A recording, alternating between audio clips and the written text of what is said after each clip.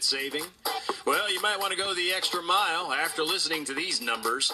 The nonprofit Child Care Aware of America suggests that in nearly two-thirds of the country, it's more expensive to send a toddler to a child care center than to a public college. Well, that's crazy that some people have to pay child care, which is twice as much more than college tuition. Oregon, New York, Minnesota, Massachusetts, and Colorado are the 5 least affordable states for child care, where it can cost up to $16,430 per year. Well, we actually have a child that just came from New York City. They just moved, and they said they were paying over $3,500 a month. In Texas, where everything is always bigger and cheaper, child care will cost an average of $8,495 per year. Our fee in our infant room runs $1,200 a month.